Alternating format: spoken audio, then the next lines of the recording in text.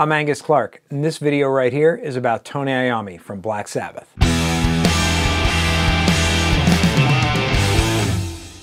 I've been collaborating with Keith Williams, who has a really successful YouTube channel called 5 Watt World.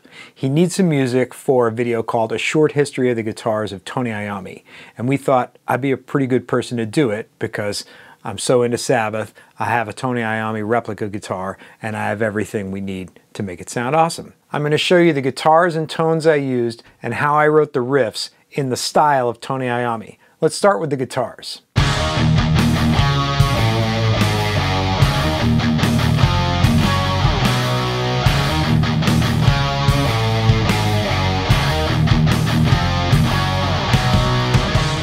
First up, we've got my Gibson 2018 SG Special. I had been wanting a Tony Iommi style guitar for quite a while, but I was inspired by 3 separate guitars of his. First of all, I had Volume 4 growing up, and he's pictured with the monkey guitar on the gatefold. And so the dot inlays and the small pickguard, that had to be a part of the package. Second, the first time I saw Sabbath was on the Mob Rules tour, and at that point he was either playing the black John Birch guitar or the Old Boy, so the 9-screw humbuckers had to be part of it. And then third, as we move into the modern era, the really most legendary pictures of him are with the Old Boy, so that kind of faded finish had to be part of it as well. So when I was looking around at what's available as a Tony Iommi guitar, the Gibson ones are either the monkey guitar, which is either a $6,000 or $20,000 guitar. It doesn't have the humbuckers, so I'm not going to mod that. I'm not going to mod a $20,000 guitar. Or these signature models that are done with the chrome-covered full-sized humbuckers and the cross inlays and 24 frets. All of those things are disqualifying for me. So I was kind of stuck because I wanted to be Gibson and I wanted it to have all these features. So I was looking around for something I could get that would be at a price point where I could mod it. And when they came out with these SG Specials in 2018, 2019, I thought, that's a good candidate. So I bought this one used on Reverb. It was Pelham Blue, but that didn't matter because I knew it was going to get stripped. I worked in collaboration with a guy named Joe Reggio Guitars in Tacoma, Washington. Amazing refinisher, does amazing work. We took all the hardware off it, I sent it to him, and we collaborated, we talked about it, and he did this to it. And it's just amazing. It's totally inspired by the Old Boy. It's got that signature fading up there, but you can't really maybe see it on the camera, but the cracking and the checking, even on the back, I mean, it is completely a work of art. It's amazing. So we did that, and then I ordered the pickups from JD Guitars. It's run by Andrew Diggins now. It took about 4 months to get the pickups, but they came in. Oh, and the bridge on the Old Boy is blades now, but I said, no, I want 9 screws on both pickups. They did that, and then I took it to my tech here in New Jersey, Anthony Marcatelli. So it turns out these pickups are a non-standard size. They don't fit into the P90 routes, so it had to be routed anyway. I replaced the bridge with this pigtail wraparound, and then the wiring is from Gun Street Wiring Shop, which do great work, and the tuners are these Kluson lightweight die-cast Schaller style tuners. Put it all together. It's got 9s on it in E flat. That's as light and as low as I wanted to go on this, and it came out great. I love it. It's what I used on the bulk of the track.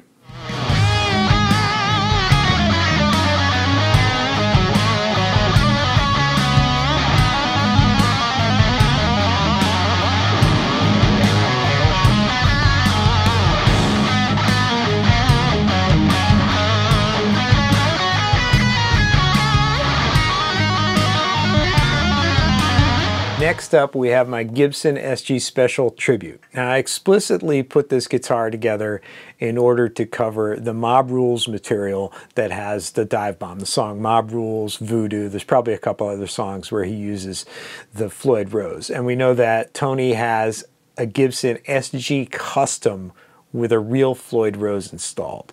Now that is an expensive proposition for anybody, and to route a Floyd into an SG Custom is like verboten in most circles, but Tony can do whatever he wants to. And I wanted to have a guitar to cover that territory. So I got this guitar used on reverb. It's a lower end model from before Gibson management changed. So it's got a flat finish, but it's white, and Tony's is white. So I thought that was a good fit. It has oddly large frets. There's a couple things about it that just are not super great, but it came with a bridge and tailpiece instead of a wraparound bridge, and you need those tailpiece studs in order to mount the FRX, which is a top-mounted Floyd that can go on any Gibson. So I got an FRX and I put it on this, and then I just needed the pickups. And that's where I started talking to Sean Christopher from Pariah Pickups. If you don't know Pariah Pickups, great company. Sean is a great guy, and I told him what I wanted to do. Actually, he has a pickup called the Supernaut. And I said, is that your Iommi? And he's like, yeah, that's the one. And I said, all right, well, can you make a mini humbucker version of it? And he said, sure, which is just awesome when people work with you. And so it's got 2 rows of screws. It's only 6 screws instead of 9, but that's great. It fits inside the mounting ring into the P90 route, no problem. And he's actually marketing this now as the Mini Naut. So if you want to do a project like this and you don't have the money and the time to get the JD pickups, you can go for it with the Mini Nauts from Pariah, and they work great. And I used it on the solos and it sounds awesome. And this guitar is actually in C sharp with 9s on it. So it is loosey-goosey and it sounds awesome. So that's the 2018 SG Special Tribute.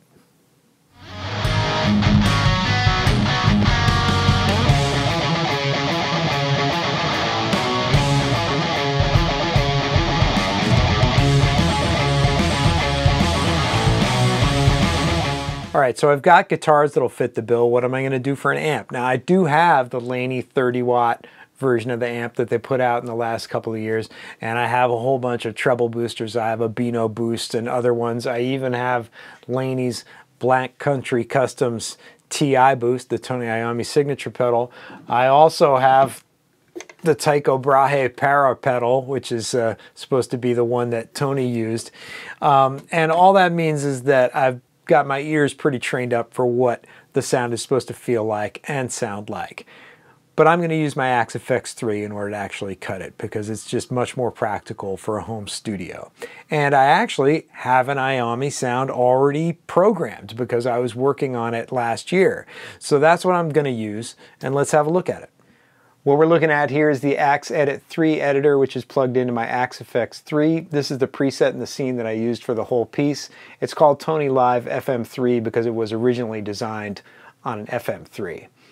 You'll see there are only 3 blocks engaged.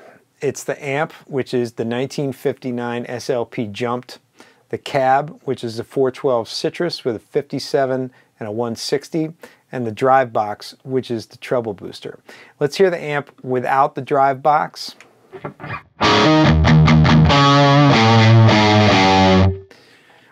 lot of thud.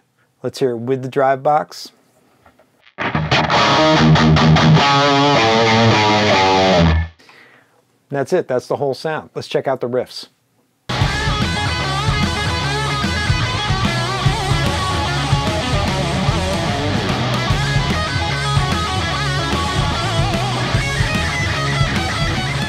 The piece I wrote for this has 4 sections built out of 3 riffs, plus a little intro and an ending.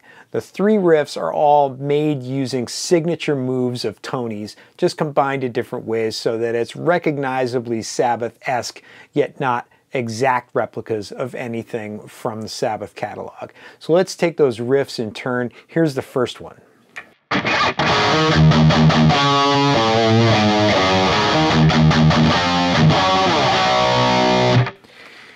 The effort here is to do something sort of Sabbath Bloody Sabbath / Into the Void. Then kind of a syncopated descending pentatonic thing like Iron Man. Then it repeats the first thing again, and then when it comes back it does something more akin to Snowblind or Heaven and Hell. That's the first riff. The second riff is moves to A, and in A I'm doing something that combines some of the flavor of Children of the Sea, Super Tsar, and Voodoo. And that riff's like this.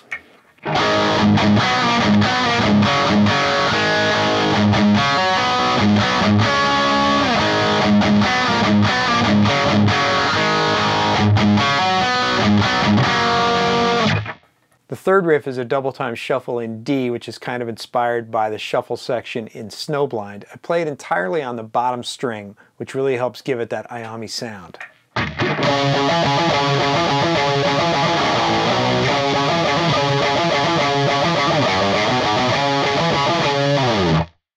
Each of these riffs has some specific Tony Iommi move in it that is done in order to make it sound more Sabbathy, whether it's the hammer-on to the 7th fret E power chord in the first riff, or the hammer-ons on the 3rd and 4th strings at the 5th fret in the 2nd riff, or the use of playing up high on the low string in the 3rd riff. All of those are specifically done to make it sound more Sabbathy. There's only 2 other elements. It's the intro, which is specifically done on spec from Keith to be a big downbeat that sounds when the 5-watt world tube flash happens. And that's a War Pigs fake out. And then at the end, I do a syncopated chromatic ascent into a badaw to sound something like the ending of Iron Man, descending into reverb. And that again, specifically on spec from Keith to have this big reverb decay that he wanted. So that's it, those are all the riffs.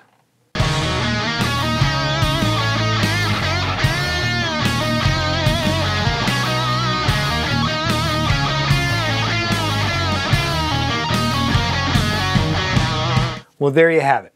Thank you so much to Keith Williams for having me be a part of the short history of the guitars of Tony Iommi.